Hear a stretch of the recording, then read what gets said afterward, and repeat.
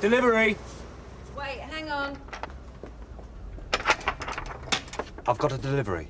All right. Vic Windsor. He placed an order. Is he around? I'd like to welcome everyone to the first Dingle Conference of 1999. As long as I'm in welcoming mood, let's hear it for our latest family member, Tinkerbell Ding. I'd also like to welcome back into the fold, Marlon. Yeah. May you be proud to call yourself a Dingle. Oh. Thanks. Yep, thanks. no bother. And now, to the main reason why I asked us all here. Zach, I thought we'd agreed about this. It's all right, love. These filthy things will not be smoked around my beautiful baby girl. Do you understand?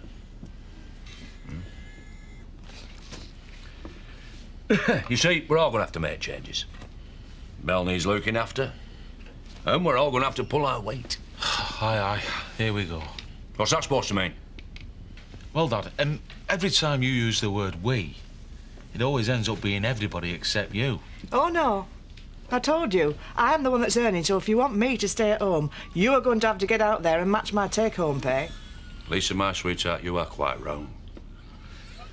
I am the one who's staying at home. Huh?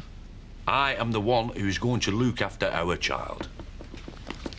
All I ask is that you support me in my task. Because I'm going to be a house husband. A new man, no less. 12 leaps, 75s. 12 or semi-short, 75s. Hop, 1 time, 6.5. Hang on a minute, hang on. Leeb. Where's that? Third from the bottom.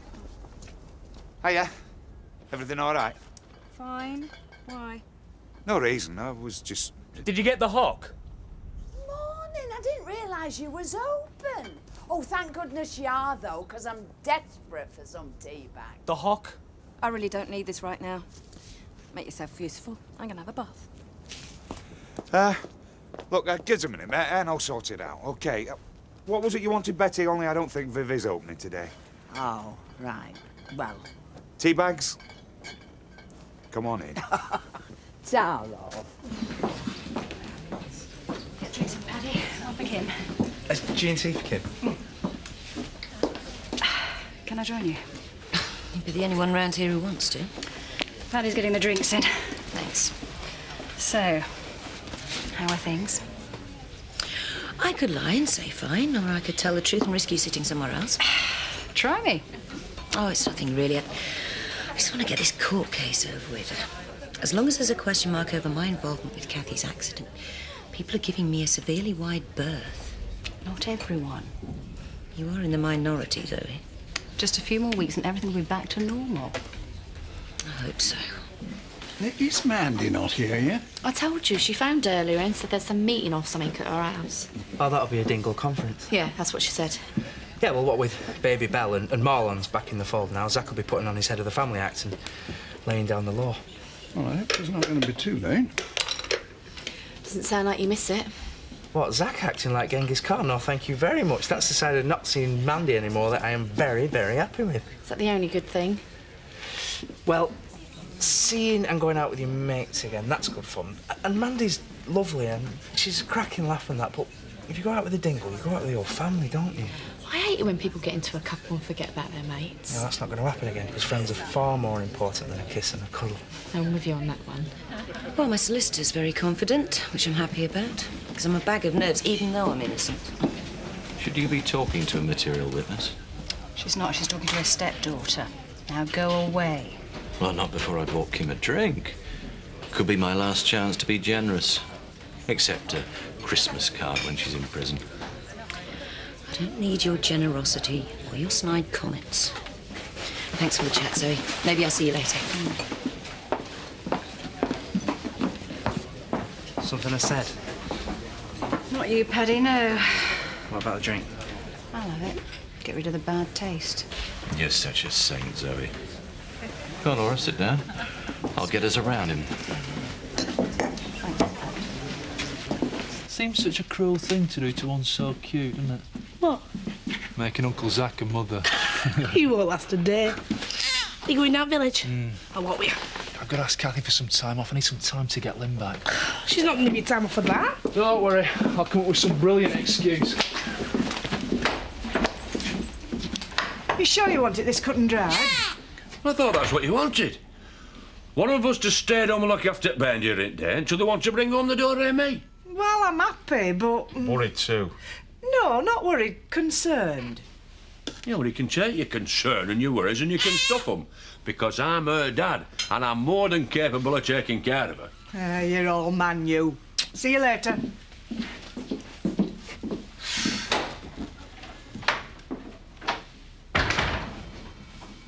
What? Are you off your trolley or what? Why? Dad, have you any idea what you've just let yourself in for? Looking after a baby.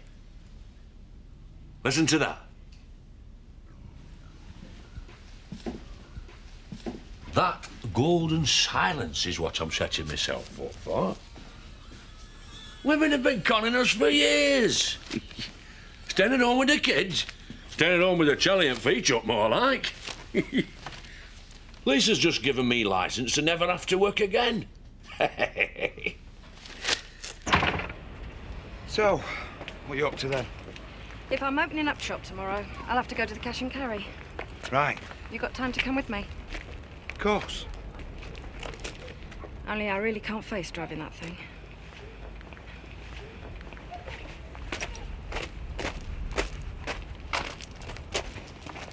Hey, Tricia, can I have a pint and a half of lager when you got a minute? I won't be a sec. So, what are you up to tonight? I don't know. Why? Prevent me going blind from boredom. What do you mean? I hate waiting around in between shifts. Granddad's really sweet and everything, but his idea of excitement is getting the conundrum right on countdown. Oh, why don't you come out with us? Where to? We're going to shoot each other all night long. We're off to Laser Blast. Oh. Yeah, I used to play it loads, but Rachel here reckons she can ambush me. I'm very cunning, you know. You want to be with the tenor on it. Oh, such high stakes, eh? You kids today know how to live it up, don't you?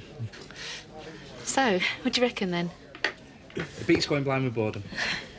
Yeah, I'm up for that. Definitely. Excellent. Cool. I haven't thought what to do with the car yet. Give it to Scott. Yeah, I suppose. But what about Kelly? She is Vic's daughter. And maybe Scott won't think it's cool enough. Vic loved this car. I don't suppose there'll be any argument over his music collection. I don't miss him, Terry. Not like I'm supposed to. I mean, I miss him not being there for the delivery. Going to the cash and carry. I miss the partnership not being in his team, but... not him. Not Vic. You will. I don't think I'll ever miss him as much as I missed you when we split up. Don't. Last night, I cried myself to sleep, not because of Vic, but because I think I'm such a terrible person. Grief affects everybody differently. It'll get better. If you really want to help, then I think we could help each other. How?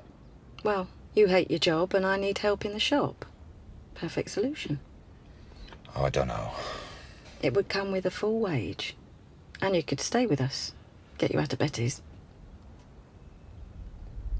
How about it? Come and work at the post office.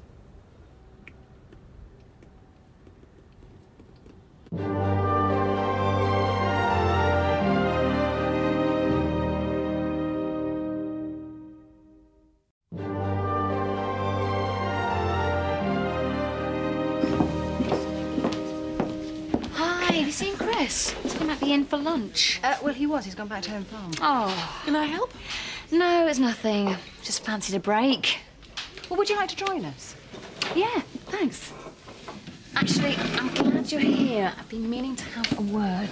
Oh, really? I know how brilliant you've been helping with Chris's new business. It's really exciting. I haven't seen Chris as full of energy in ages. I just wanted to say thank you. You've been a really good friend to him. Thanks. There you go. You'd probably know. The new owner of Home Farm, what's her name? Stella, isn't it? When's she moving in? How should I know? Well, I thought you were... Well, I really don't know what I thought you were. We had an arrangement. I acted as her agent.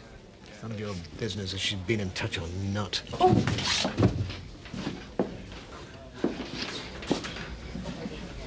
I just can't figure it out.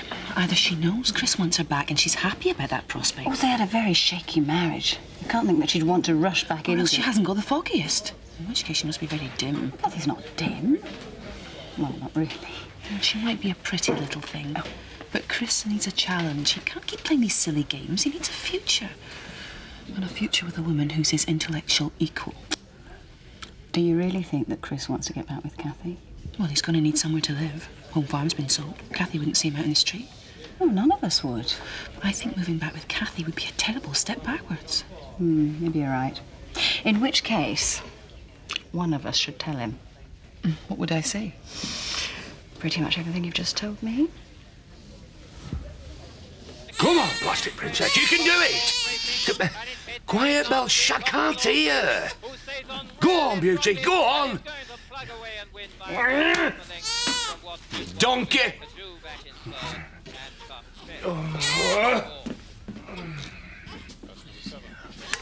Ooh! Ah! Shh! That's it. I've been thinking about what you said. I could hear your brain ticking over.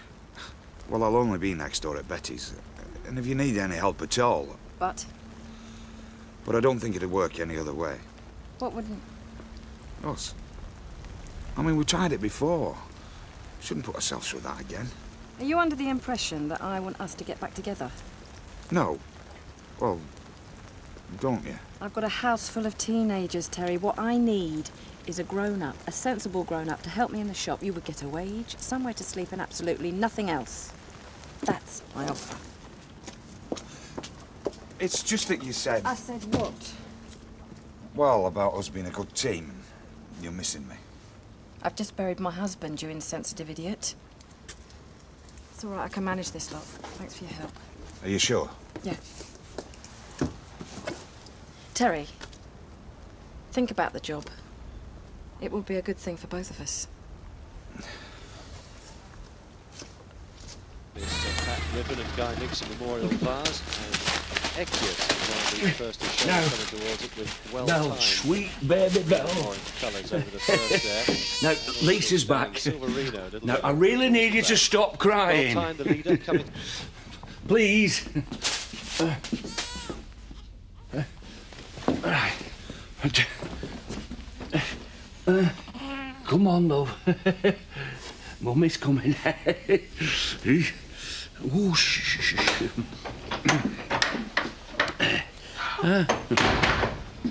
Oh, is it that time already? I finished a bit early, so I thought I'd come back and help you. Help? Help with what?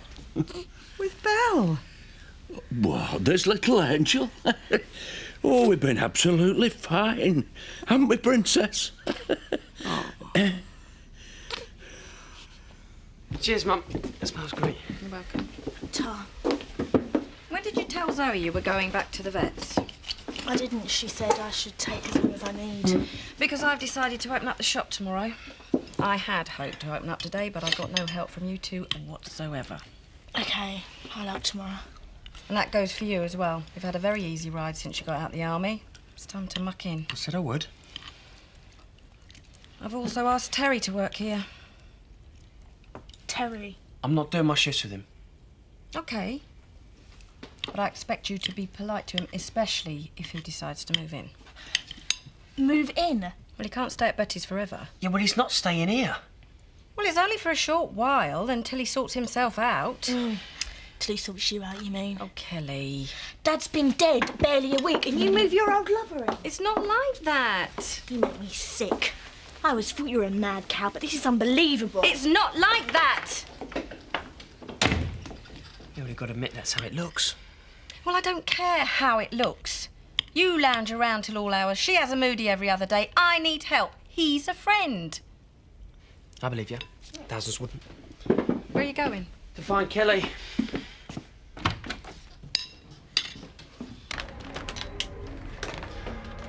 There's not much breathing room in these, is there? Come here. There. Thank you.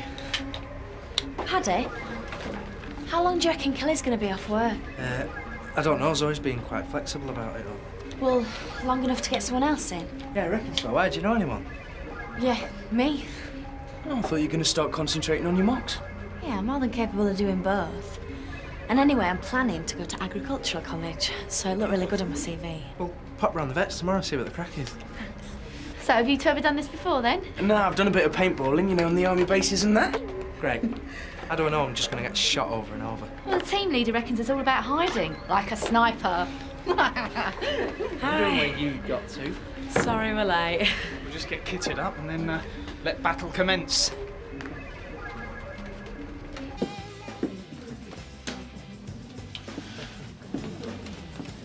Yes? Has anybody ever told you what a wonderful employee you are? No, not recently. Because you are. And? Well, nothing much, except, well, as a top employee, you must realise it's essential that your staff are stretched. 40 breakfast and the early morning rush not enough for you, then? No, I mean mentally stretched. Get to the point.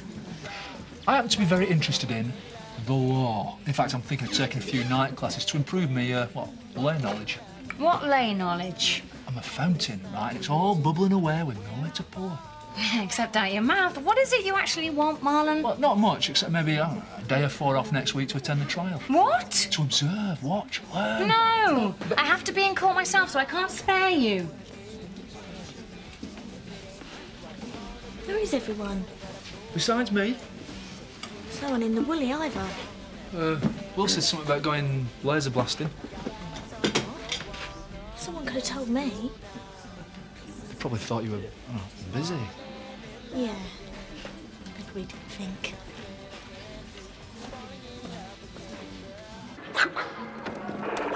Yeah!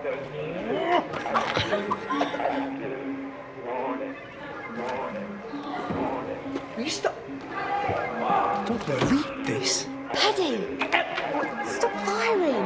Where are you? I'm up here. I've shot everyone about 5 times over. No one's even got me yet. Yet? You could shoot me, or you could join me.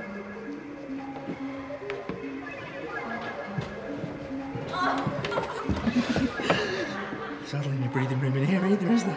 I like to think of it as cosy. You?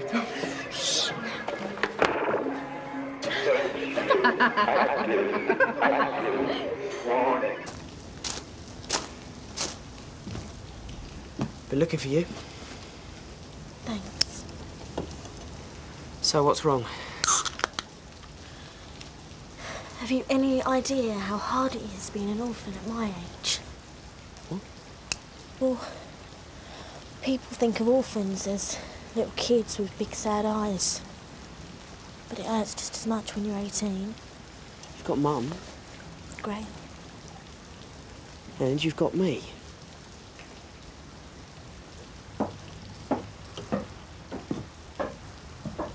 What we're gonna do? Nothing. I mean about Terry. I'm not happy with him staying. He's a prat. And the way he was with Trisha, I don't think I could handle coming down and seeing his ugly face every morning. There's nothing we can do about it. It's what Viv wants.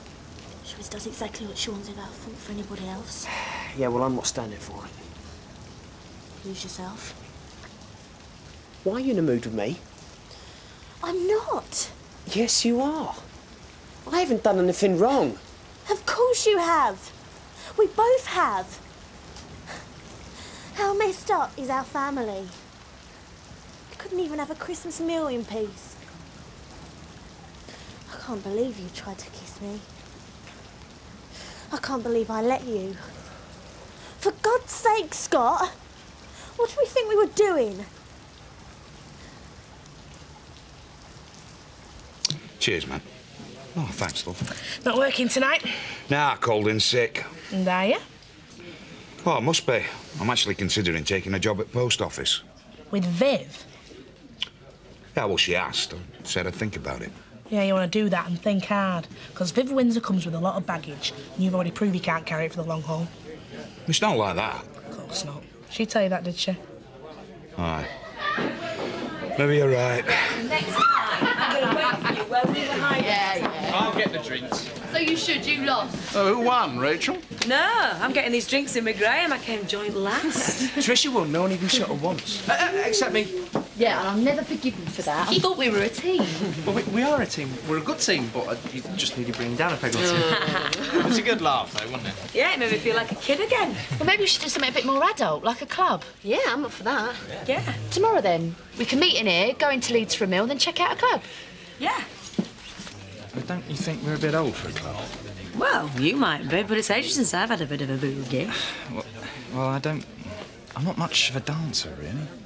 Oh, Graham Clark, you've actually admitted to something you're not very good at. But don't worry too much. We won't make fun of you. Much. Paddy seems to have got over our Mandy. Looks like he's getting a bit of help from Turner's young lass. Hmm? You reckon? Them too. She wouldn't touch him with someone else's barge pole. Tasty young thing like her. Tasty, is she? Hmm? Well, yeah, in a China doll kind of way. Not like you, my lovely, who is down-to-earth beauty personified. Thanks, I think. It were nice of Butch to look after Belle for us, isn't it? I think he's quite taken with her. He's not the only one. Oh, well. Hey, we're a bolt out of the blue, Lisa, that. But I've never been smacked round the chops by something so wonderful. I'm right proud of you, Dad. We both had a bit too much to drink. It was just a bit of fun. I'm not blaming you. Well, not entirely, but I can't help thinking about my dad. Lying there and needing me. Where was I? With you. And what way to know? I could see what was coming. I should have just gone home. And then it had never have happened, and maybe I'd found Dad in time. The police said that his head injuries were so bad that he wouldn't have survived whatever time we found him. We'll never know, though, will we? So I'm sorry if I'm a bit off with you, but when I see you, I'm appalled at us both. What are you doing? Nothing. Didn't you just hear what I said? Yeah. So why keep pushing it, Scott? I'm not a conquest. Don't try and smooth talk me, I'm your sister. I know that. And I can also see that you're upset. So I want to hug you as my sister. Well, don't. Because I don't need your hugs. And I don't need Viv. You're a bunch of takers. And just being in the same room as you makes me feel ill. Kelly!